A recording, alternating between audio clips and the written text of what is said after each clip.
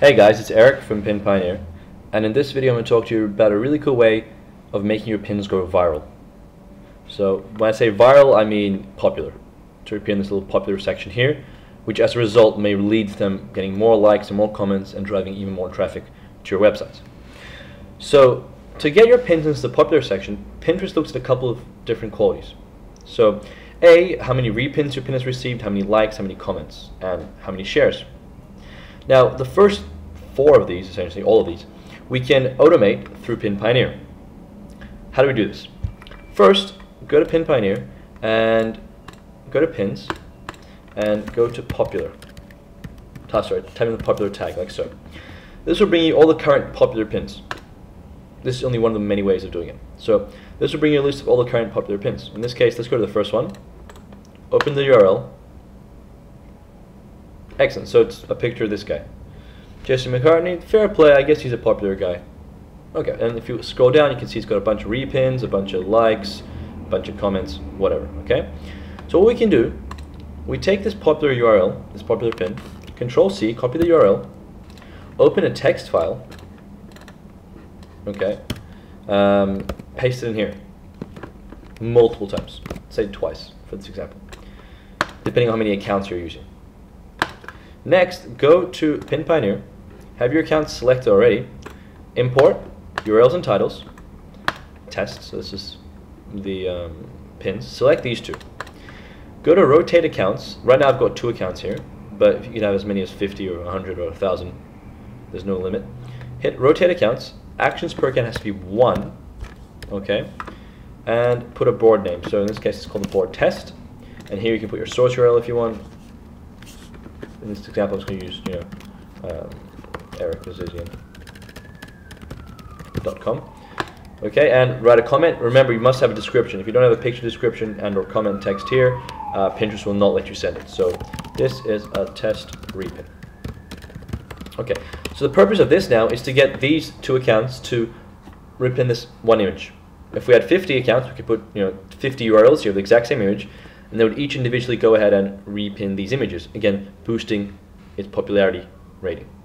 Okay, that's only one of the cool things. So hit start pin, and in this case it's 0.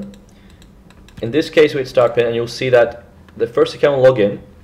You'll create the new board. If there's no existing board, it'll create a new board, and then it will pin the first pin, like so. Likewise, next account's going to log in, rotate, see if the other board already exists. If it doesn't, it's going to create it and pin it, like so. Okay, let's go back to Pinterest and just see what we've got here. So first of all, Nick, and we have test, and we have this pin right here. That's the guy we pinned, and you can see our source URL is right here. And if we log out of here, and if we go to log into another account actually.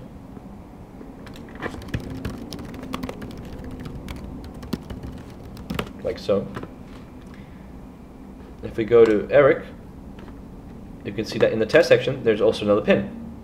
So we've instantly raised the popularity. This pin's been repinned twice from 2 different accounts. Likewise, we can then go ahead and comment on these pins in multitude. We can say, we can right click, comment if we want. We can say this is an awesome pin, whatever, just as a way of boosting its popularity. We can like it as well. It's going to go ahead and like it now. Sorry, it's going to go ahead and comment it. See, done the first one, rotate to the next account, done the second one. Excellent. Right now it's using the first URL. They're exactly the same, so it's only using the first one.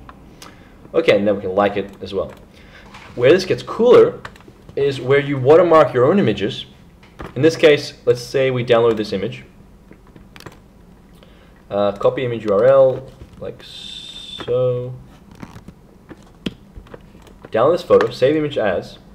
Let's go to main, test pin, excellent. We got that pin right there. Go back to PinPioneer, hit watermark, load pictures, in this case will be test pin. Excellent. Type in some watermark text. This guy is cool. Wait, no. This pin is popular. There you go. Right? Create a preview. Here we have a watermark. We can put this wherever we want. Refer back to our other videos for more information about this. Change the color, all that kind of stuff. Whatever. Save watermarked images. It's going to save it back to our desktop or wherever we'd like. Then, oh whoops, that's fine. Then all we have to do likewise is import pictures, import our pin, same thing, and it will go ahead and do the same process. So it's very easy to do. It's very easy to get your pins popular. It's very easy to create them, give them more kind of viral reach, essentially. Because the more time they get repinned, the more time they get pinned, liked, commented, the more likely it is that Pinterest will pick them up as popular pins. So that's it for today. If you got that little error message that I just received earlier, that's because the watermark did not save correctly. Check the format, check that, make sure not to close this window too quick. Hit continue if you get that error message, and it'll be fine. So that's all for now. Please tune in for our next video.